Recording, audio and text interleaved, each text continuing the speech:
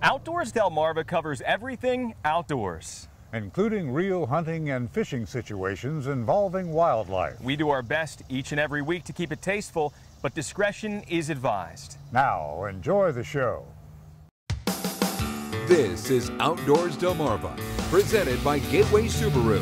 Higher standards. This week on the show, I'm here at the home of the 2012 Delaware Swamp Stomp. This 5K mud course will challenge you both physically and mentally. We'll take you from the starting horn to the finish line. Plus, back to school isn't the only time for a history lesson. We'll check out the living history at the Chesapeake Bay Maritime Museum. And the archery season is already here, and we're still gearing up. We'll breathe some new life into that old bow.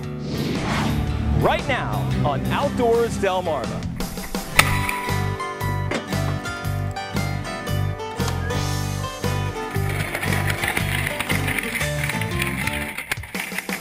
This is Outdoors Delmarva, presented by Gateway Subaru.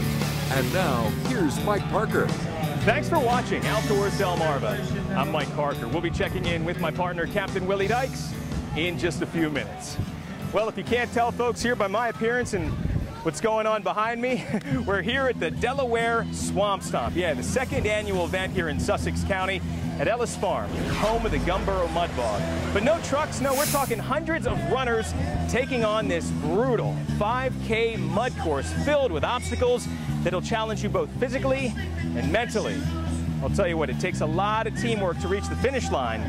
You don't get there easily. Take a look. And the home of the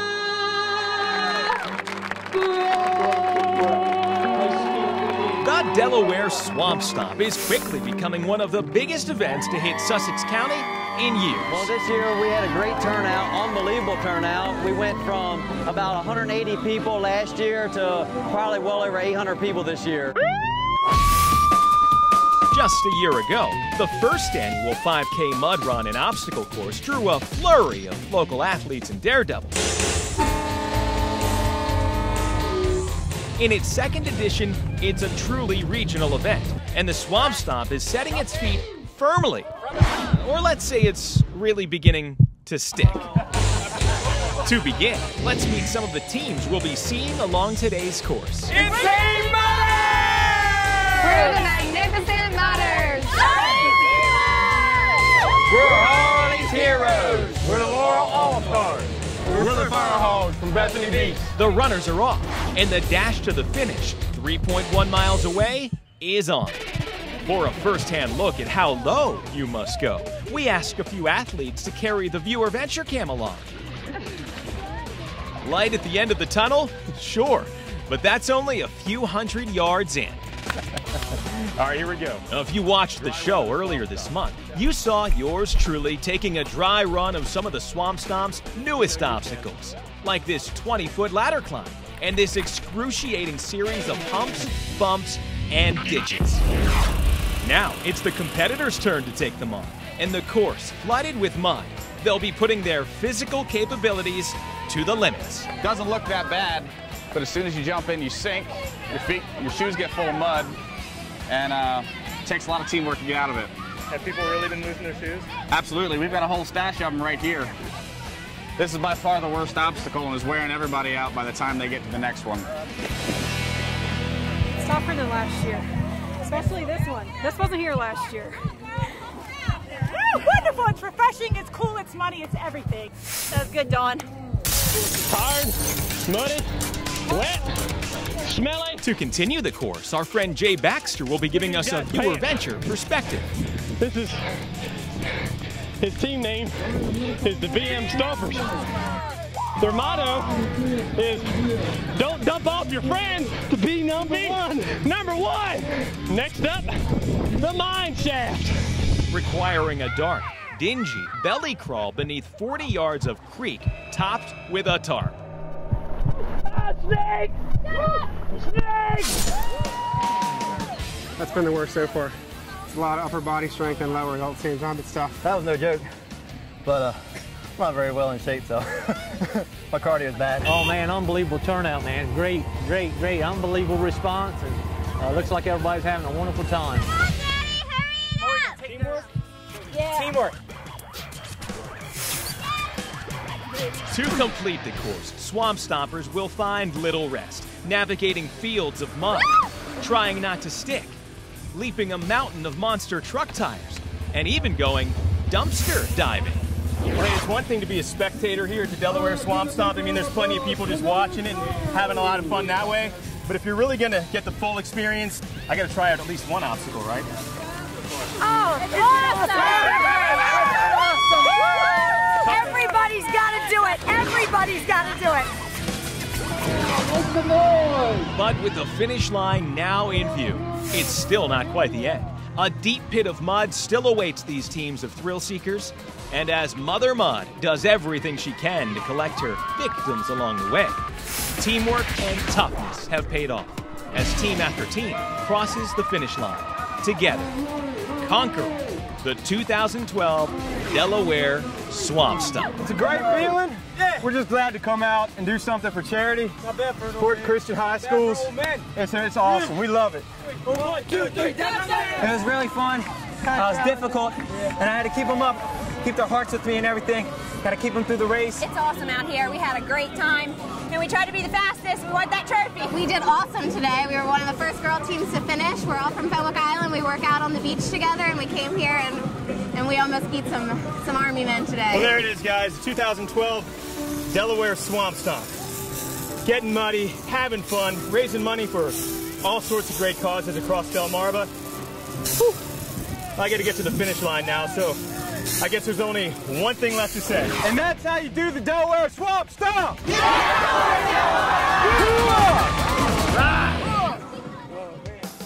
Coming up next on Outdoors Delmarva, we're going to take you to a place where you can see history come alive. But first, did you know? The Delaware Swamp Stomp takes place on the same grounds as the Gumboro Mud Bog, and the 2010 wreck involving the Bog Hog is one of our wildest pieces of video ever. We'll show you where a tribute to this local mud bogger remains when we come back. You're watching Outdoors Delmarva, presented by Gateway Subaru. Higher standards. Sponsored by Ocean City Tourism, Shorts Marine,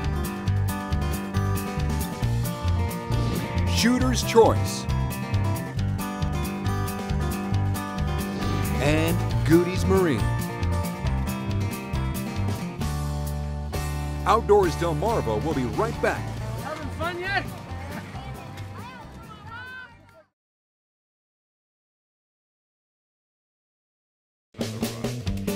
Did you know?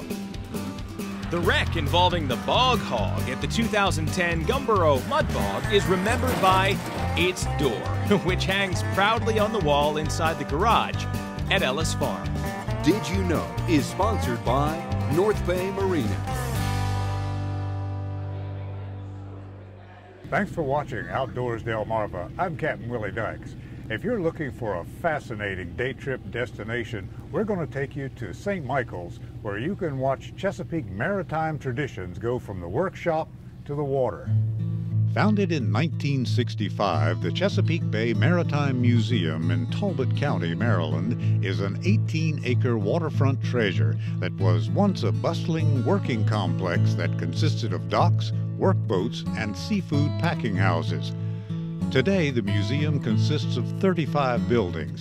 10 of those house exhibits open for public enjoyment. But the heart of the museum is its famed shipyard, where a dedicated group of artisans and craftsmen pour sweat and passion into restoring the proud history of the Chesapeake.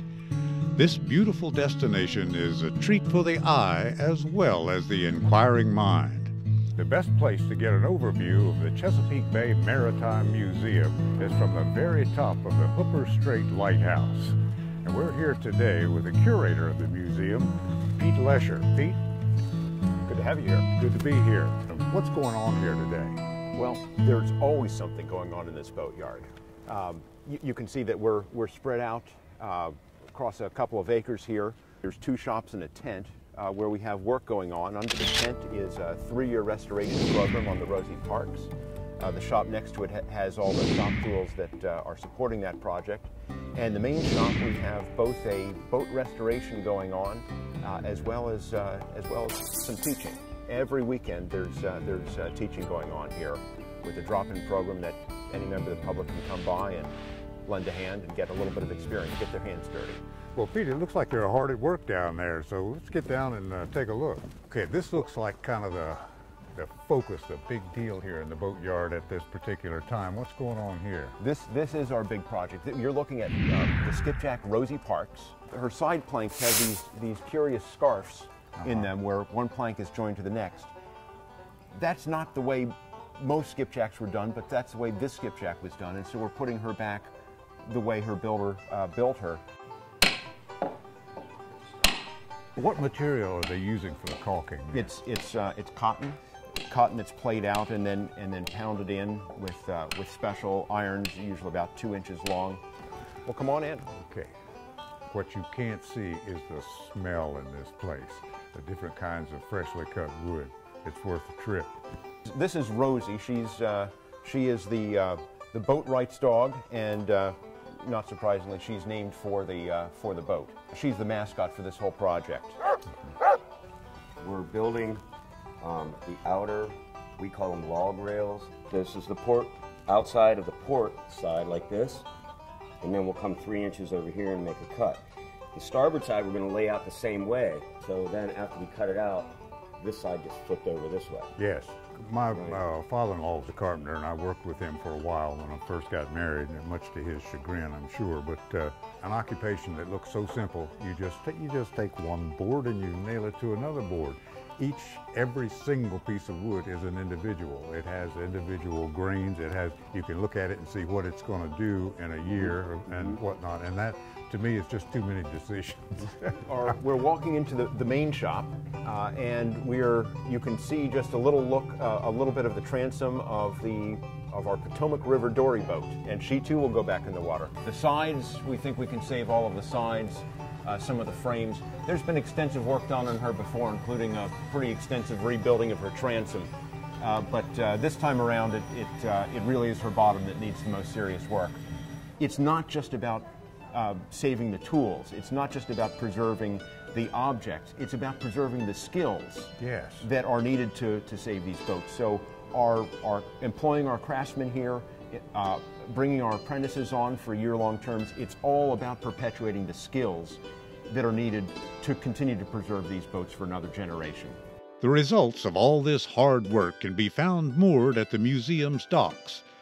From the log-bottomed Bug-Eye, Edna Lockwood, originally built in 1889 and now fully restored to working order, to the tug Delaware. Built in Laurel, Delaware in 1912, this working example of the museum's powers of restoration is celebrating its centennial. Well, Pete, it's been quite a journey from the bare bones of the shipbuilding process right out to the finished product. Thanks a lot for the tour. You're certainly welcome. But remember, these products are never really finished. There you go. Thanks a lot. And there are plenty of other restorations or works in progress to be discovered at the Chesapeake Bay Maritime Museum, where history truly comes alive. Coming up next on Outdoors Delmarva, archery season is underway, but we're still gearing up. Find out how to breathe some new life into that old bow. You're watching Outdoors Delmarva, presented by Gateway Subaru. Higher standards.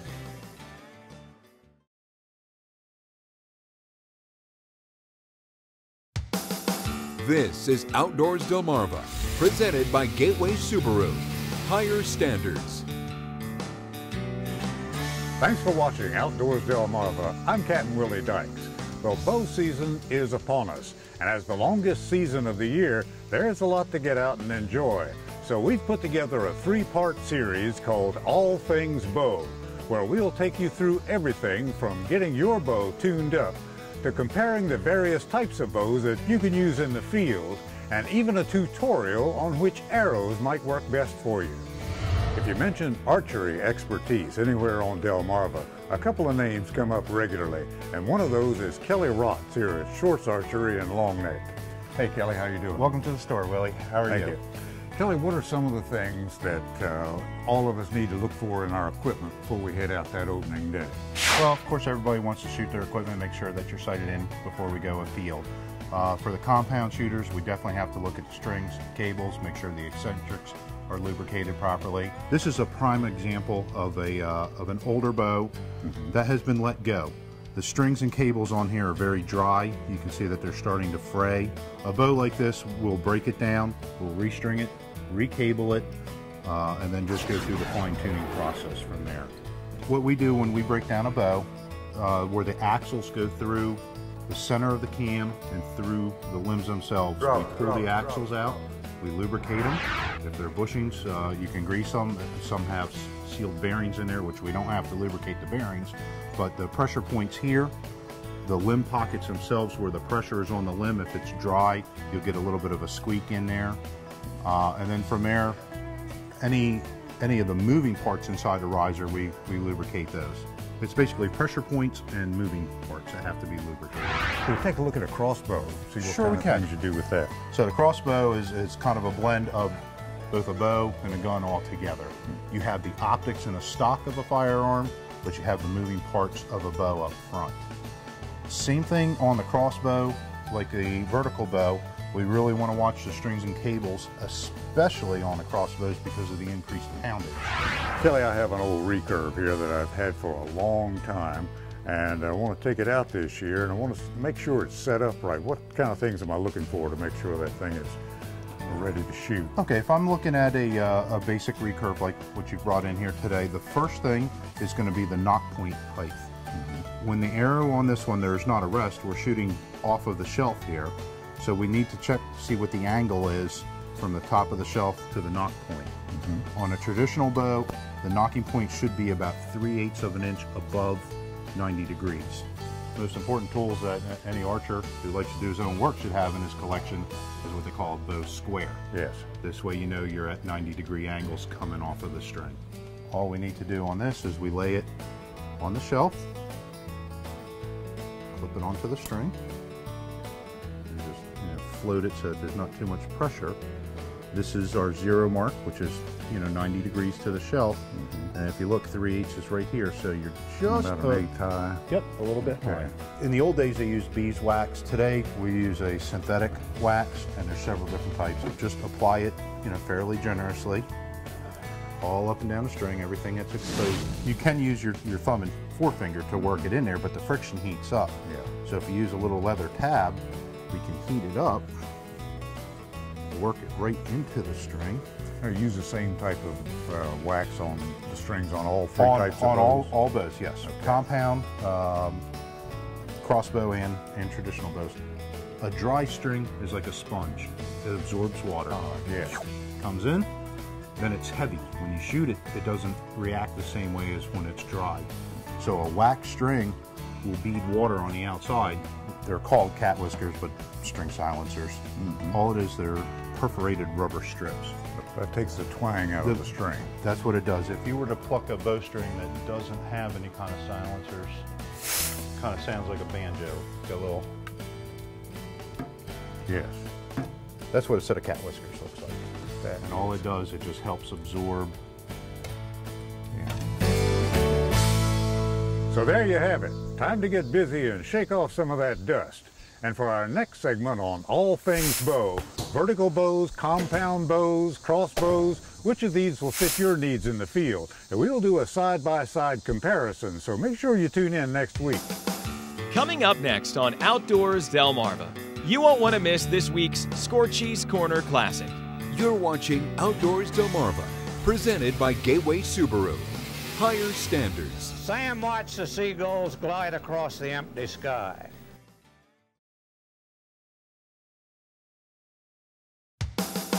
This is Outdoors Delmarva, presented by Gateway Subaru. Higher standards.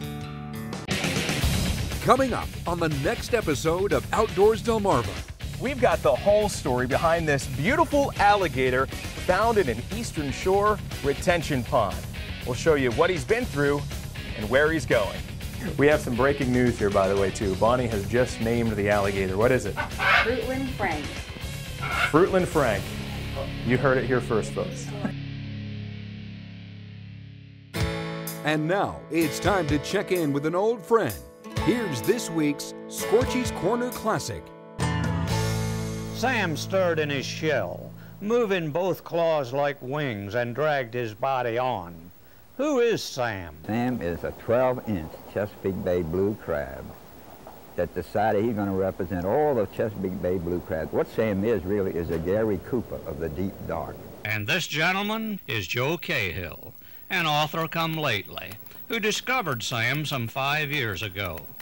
Together they formed a partnership that has resulted in 3 paperback novels starring who else? Sam. So when Sam demanded his name grace the cover of book number 1, he got it. Then came book number 2, Summer's Perfume. And the title Summer's Perfume comes with the idea that when you steam crabs, to me that's summer's perfume. He's hunting for what we call, Shangri-La, but I call it Crab-La.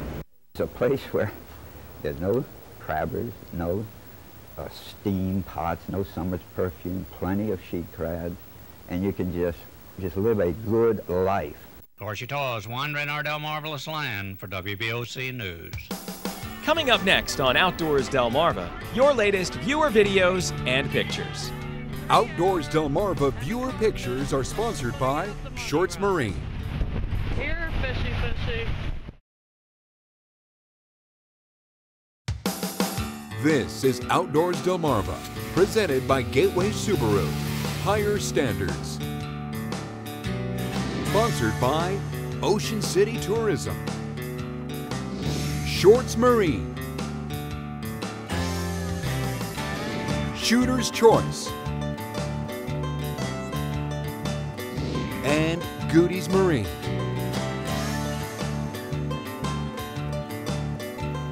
It's time now to take a look at some of the pictures and videos sent in by our own Outdoors Delmarva viewers.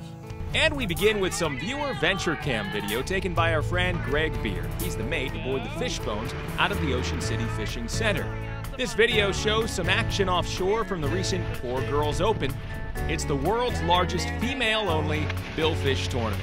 And while the gals didn't seem to have much luck offshore, they sure did have some fun. And all in the name of raising awareness for breast cancer.